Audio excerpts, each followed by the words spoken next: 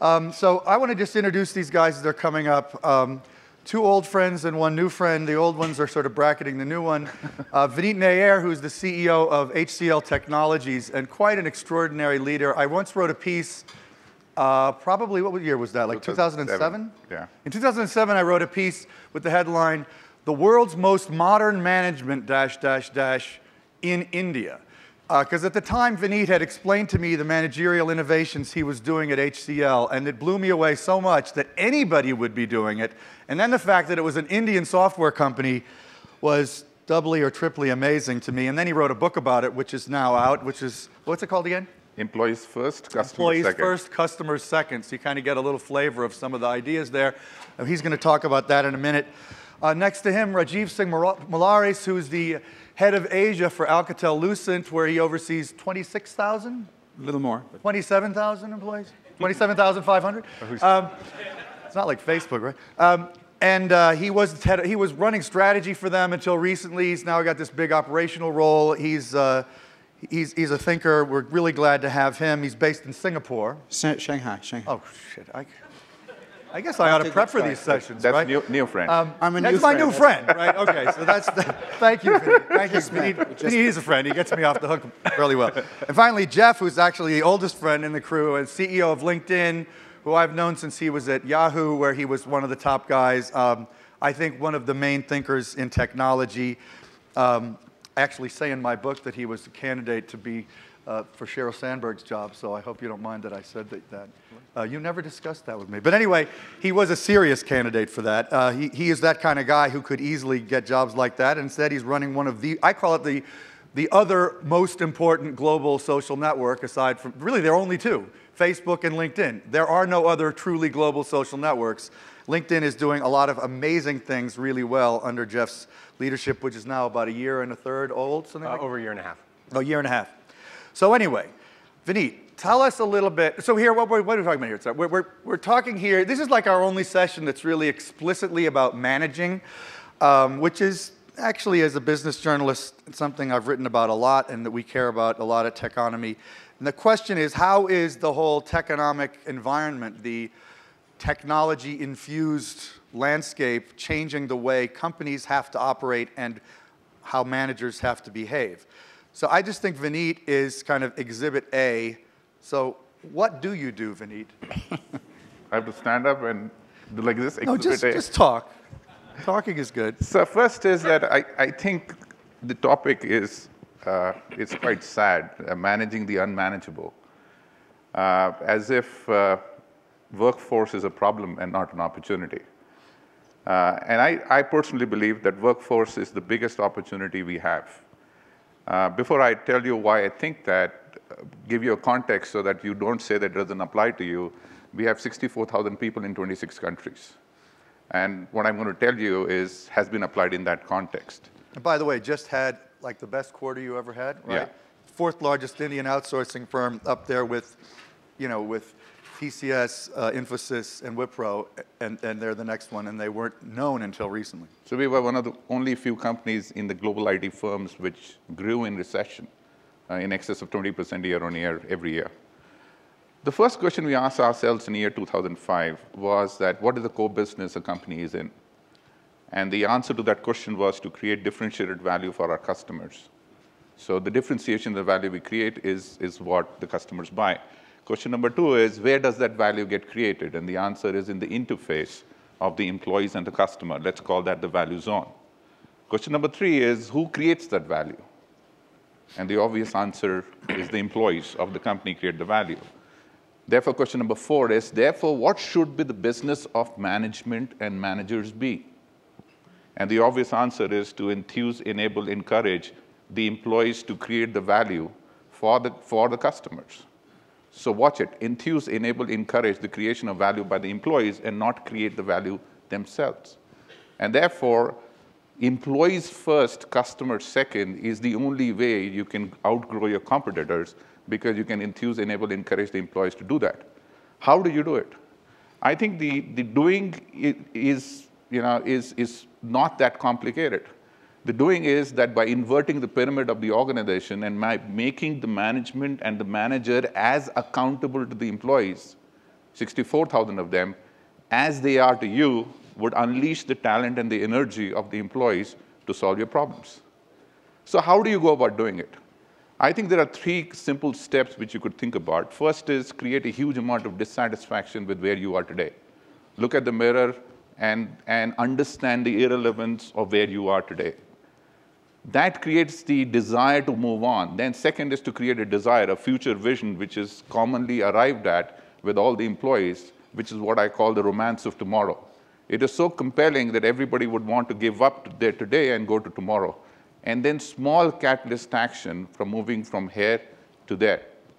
I just want to end with one small point of view here so that you understand, and I'm not going to go into detail, but we will do that over discussion.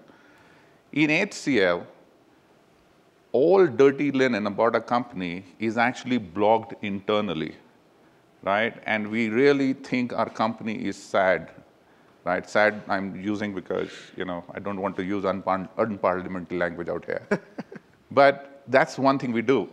My 360-degree feedback, along with 3,500 of my colleagues, is done by 65,000 employees, and the results are published on the web. So there are lots of initiatives. When we get into the discussion, I would be very happy to talk about of how we invert the pyramid, how we make the management accountable to the employees, and what is the result? The results are, as per Hewitt surveys, we are #1 in employee satisfaction. We have amongst the lowest attrition. Our customer satisfaction during recession went up by 40% and 26% respectively. We are one of the only few companies which grew in recession by 17% and 24% respectively, and we love what we do. And one of the reasons you felt the need to do it was attrition is such a big problem in your industry, right? I mean, it can be 50% annually in some cases in your industry. Yes. So one, attrition is a big problem. And secondly, it's not the people who go away. That's not your problem. But the people who stay, most of them, we did a recent survey in US where the results have come out, most of the people sitting inside the company getting paid are so demotivated that productivity is only 20%. Yeah. Just one quick thing I'll tell you that Vineet does at HCL. Any employee in the company can kind of create a ticket of complaint or suggestion. It could be anything. And they put it in, and it's sort of handled by like a committee, right? Yes. But it doesn't go directly to their manager, but their manager is responsible for making sure that it is answered. But the only person who can remedy the ticket and take it off and say it is finished is the employee themselves. And the ticket could even be, Vineet is a terrible CEO. Why did he say that dumb thing? He should stop going to the US so often for conferences or whatever. That could be it, seriously. Please do not tweet that. David, I think one thing that really resonates with me in terms of Vineet's philosophy is transparency. And it's so critical in this day and age where employees have access to information in ways that they never had access to it before.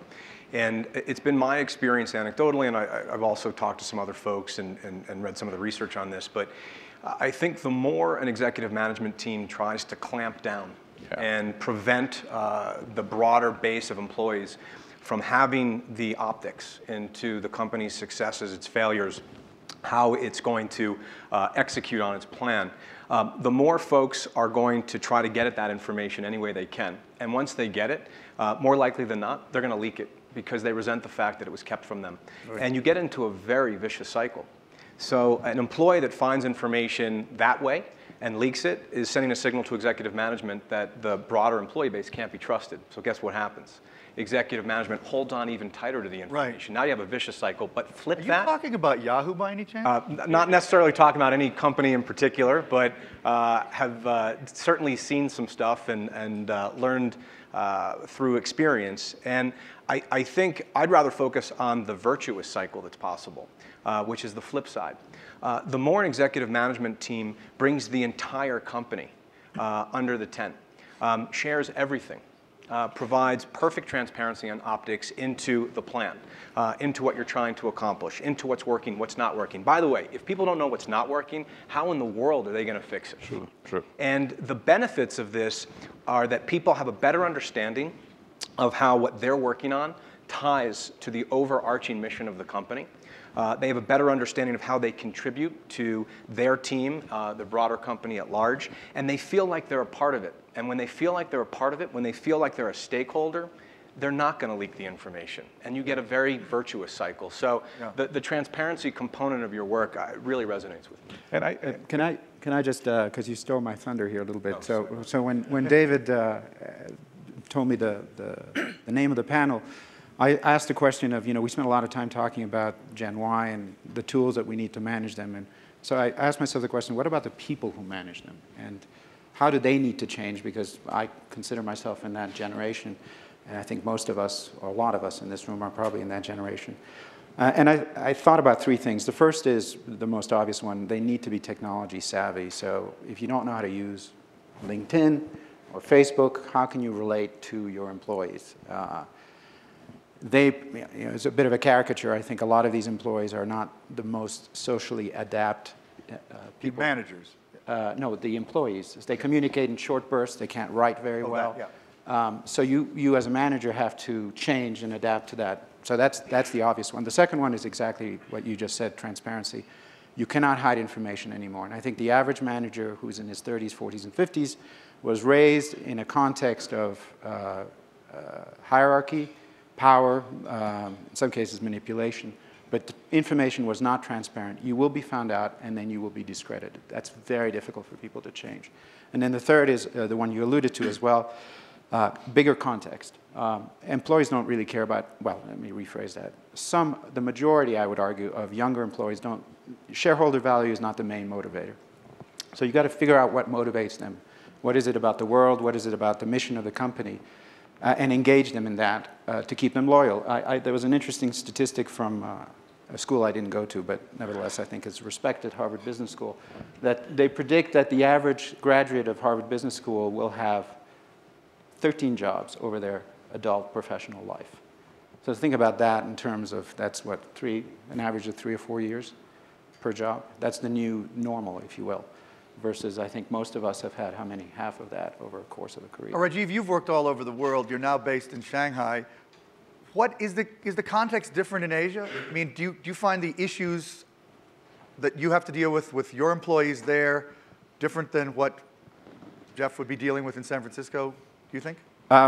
Look, last year I was in Paris, so I dealt with the French employees, so that was a unique set of challenges. I think, yes, let me be provocative. So I think the United States is one reality. I think Europe is a probably similar but distinct reality. And I think Asia is dramatically different.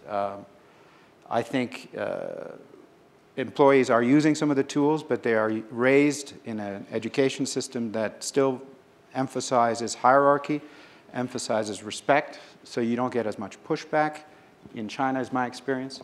A lot of remedial education is required, so it's one thing to hire engineers, and one of the statistics, we talked about it at dinner last night. I think someone was saying 60-some-odd thousand engineers in the US and 500,000 in China. So there are a lot of engineers who can do the basic tasks, but give them a blank sheet of paper and say, right, redesign this device, 50% power consumption, 20% less footprint. It's going to be hard. And that's the struggle I have as I hire, for instance, this year 1,000 engineers in China and upwards of that number in India. Will they be able to be as creative? And I think the answer is no. And I think that a lot of the debate in the United States is going to, about the tools we use, is not going to travel as well into Asia, at least for a decade. Maybe you